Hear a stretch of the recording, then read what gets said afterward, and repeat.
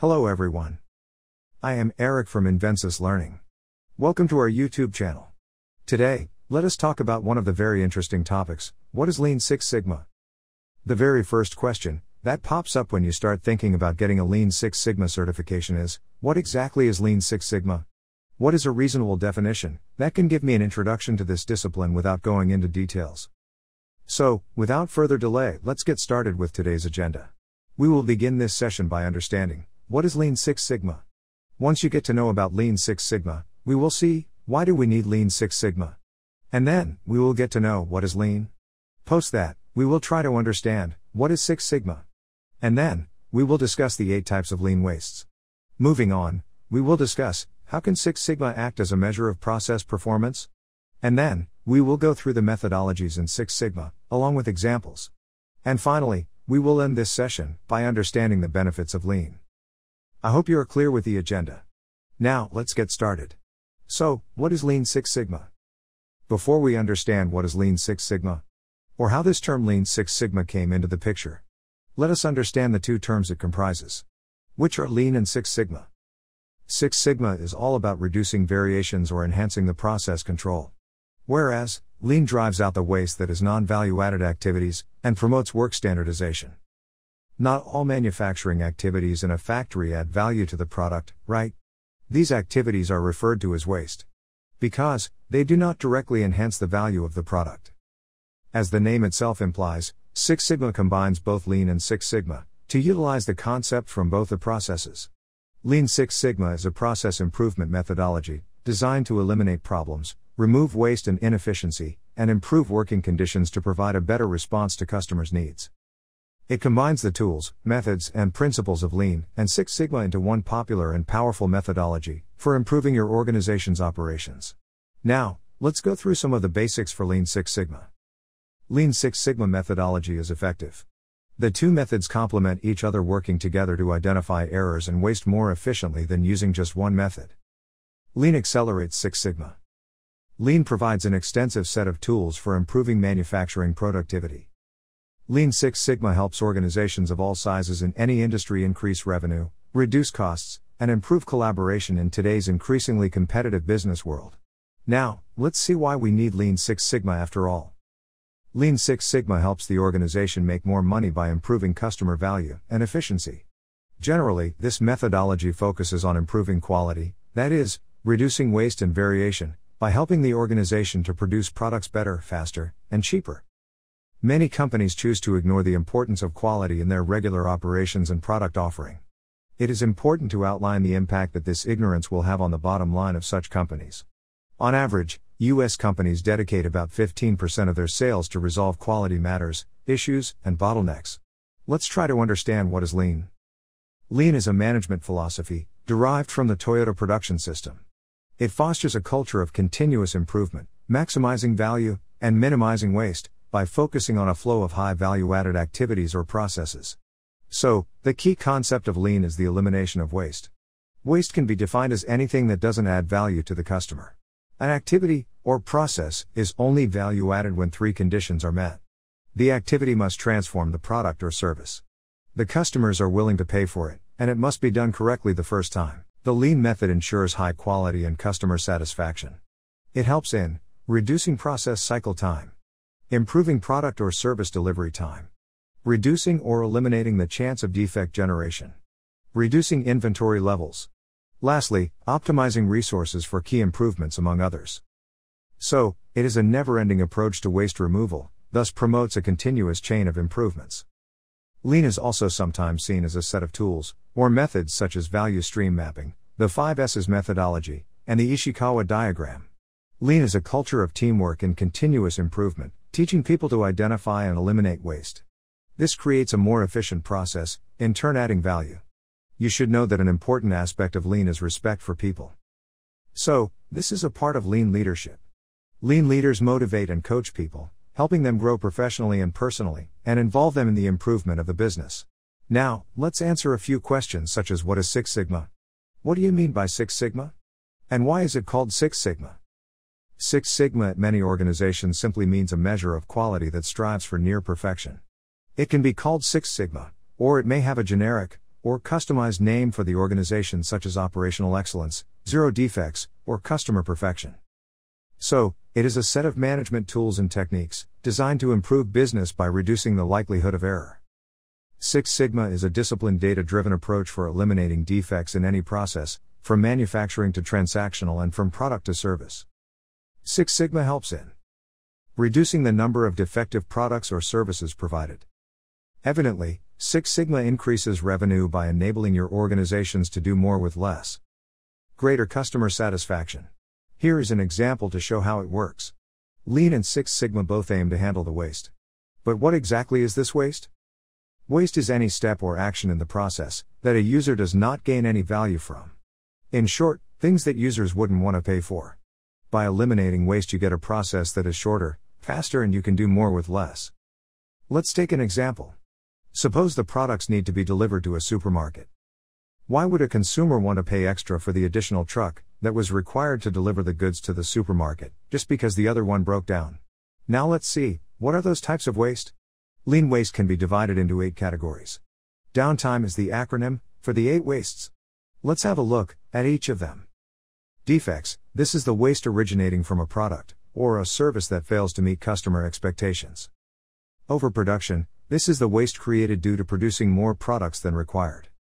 Waiting, this can be time wasted waiting on information, instructions, and equipment. Non-utilized talent, or skills, this waste refers to the waste of human potential, underutilizing capabilities, and delegating tasks to people with inadequate training. Transportation, this waste refers to the excess movement of people, tools, inventory, equipment, and other components of a process than it is required. Inventory, this waste occurs due to having more products and materials than required. This can cause damage and defects to products or materials. Greater time for completion. An efficient allocation of capital, and so on. Motion, this refers to the time and effort wasted due to unnecessary movement of people, equipment, or machinery. This could be sitting through inventory, double data entry, and so on. Extra processing, or over-processing, it refers to more work, more components, or more steps in a product or service than required. Now let's see how can Six Sigma act as a measure of process performance. Six Sigma can also be thought of as a measure of process performance, with Six Sigma being the goal based on the DPMO. So, DPMO is defects per million opportunities. It is a measure of the number of errors occurring in a business or process. And then a process may have several possibilities for error per occurrence. When we talk about yield, it is specified as a percentage of met commitments over the total number of opportunities. So, we must compute the total number of defects, the total number of opportunities, and the defect rate, to calculate the process sigma rating. Once the current performance of the process is measured, the goal is to continually improve the sigma level, striving towards 6 sigma. Even if the improvements do not reach 6 sigma, the improvements made from 3 sigma to 4 sigma and to 5 sigma will still reduce costs and increase customer satisfaction. The term 6 sigma has a statistical meaning. If you assume that your business process operates like a normal distribution or bell-shaped curve, then there are certain assumptions that can be made. So, the process performs within about 3 standard deviations from the process average. If we define the quality of the process using upper and lower specification limits, then a 6 sigma process is one where the nearest specification limit is at least 6 standard deviations away from the average. It is clear that the number of standard deviations from the average and the nearest limit is also called the sigma level. Sigma levels equate to a yield percentage or success rate. So, a 6 sigma process only has 3.4 defects for every 1 million times that you run the process. That is nearly perfect. The higher the sigma level, the less chance of a failure in the process. This reduces waste, inefficiency, and ultimately the rework cost in the process, which directly impacts the financial performance of a company. In order to do a 6 sigma project, we need a team. 6 sigma professionals exist at every level. Each level comes with different roles and responsibilities. White belt, this is the most basic level and has a foundation level of Lean Six Sigma knowledge. So, they can support the overall project but might not be a part of any 6 Sigma project team. Yellow belt, they assist on 6 Sigma project teams. They help create processes mapped and gather data to be analyzed. They understand the fundamental tools and technique, and know how to apply to the project in a supporting role. Green belt, they work much on the project. Green belts are the employees, who take up implementation along with their other job responsibilities, operating under the guidance of black belts. Green belt would like to spend approximately 25 to 50% of their time on the project. They have a strong level of Six Sigma knowledge. Black belt, they operate under master black belts, to apply methodology to specific projects. They devote 100% of their valued time to Six Sigma. They primarily focus on various project execution, and special leadership with special tasks. Whereas, champions and master black belts focus on identifying projects, or functions. Master black belts, they are identified by champions, act as in-house coaches. So, they devote 100% of their time to such projects. Generally, they assist champions, and guide black belts and green belts. Apart from statistical tasks, they spend their time ensuring consistent application across various departments. Champions, they take the responsibility for implementation across the organization, in an integrated manner. The executive leadership draws them from upper management. Champions also act as mentors to black belts. Having a certification carries considerable weight in this competitive business community. It will give you an edge in obtaining career positions with some of the world's most respected companies. At Invensis Learning, we offer instructor live online Lean Six Sigma certification programs, which are designed for working professionals with varying levels of Six Sigma experience. Now, let's see what are the methodologies in Six Sigma. Six Sigma offers two types of improvement processes. One is DMAIC, and another one is DMADV. These two processes are appropriate for two different situations. Let's take a look at DMAIC. Define, measure, analyze, improve, and control are the 5 steps in DMAIC process. It is used for improving an existing process. If you have a process, and you want to improve that process, you want to bring the performance of the process to Six Sigma level, and for this case, you will be using the DMAIC process. If you want to design a new process, and you want to design in such a way that this new process leads to Six Sigma performance, then in this case you will use the process called DMADV.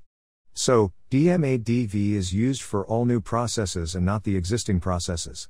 This is also called DFSS, or Design for Six Sigma. And the 5 steps in this process are define, measure, analyze, design, and verify. As you can see, the first 3 steps are common in these both processes. And the difference lies in the bottom 2 processes. So, DMAIC is an improvement system for existing processes failing with some specifications and looking for incremental improvement. The acronym goes as define, measure, analyze, improve, control. These are the 5 project phases. Define, during this phase, the team defines the problem statement. Measure, here, the team maps the current process of the problem statement defined, gathers data, identifies and understands the root cause of the problem. Analyze, the team analyzes the data and the process to reduce the defect and wastes of the existing process. Improve, the moment the data and process is analyzed, the team moves forward to work on the defects by using the improvement ideas.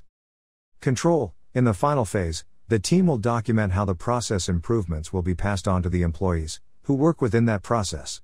So, DMADV is an improvement system for developing new processes at Six Sigma quality levels. The acronym goes as define, measure, analyze, design, verify. During these 5 project phases, the team will define, here the project goals and deliverables are defined. Measure, once the goals are identified, the team will measure the factors that are critical to its deliverable. Analyze, here, the teams will analyze different process options that will best meet the required deliverables. Design, here, the team documents the detailed process that meets the deliverables. Verify, here, the team verifies that the goals and deliverables are achieved through the newly designed process. What are the benefits of Lean? How does Lean benefit in increasing revenue? When Lean was not introduced, which means processes were not improved. At that time, 200 loans were successfully funded every month. And Lean got introduced because of which processes were improved, then 600 loans were successfully funded every month. It is very much clear that an inefficient process leads to less revenue, and an efficient process with more funded applications leads to more revenue. Now, how does Lean benefit in decreasing costs? When Lean was not introduced, which means processes were not improved. At that time, 2 out of 4 computers had broken screens. And Lean got introduced because of which processes improved, then no computers had broken screens. It is very much clear that more defects lead to increased costs, and fewer defects lead to decreased costs. Now, how does Lean benefit in increasing efficiency? When Lean was not introduced, which means processes were not improved. At that time, one doctor could only see 4 patients successfully. And Lean got introduced because of which processes were improved, one doctor could see 9 patients successfully. It is very much clear that decreased efficiency leads to less successful patient visits, and increased efficiency leads to more successful patient visits. At Invensis Learning, we offer instructor live online Lean IT Foundation certification, which is designed for working professionals. Get certified today and stand out from the rest of the crowd. For more updates on trending technologies, subscribe to Invensis Learning YouTube channel. Also, if you have any queries, share them with us in the comments section.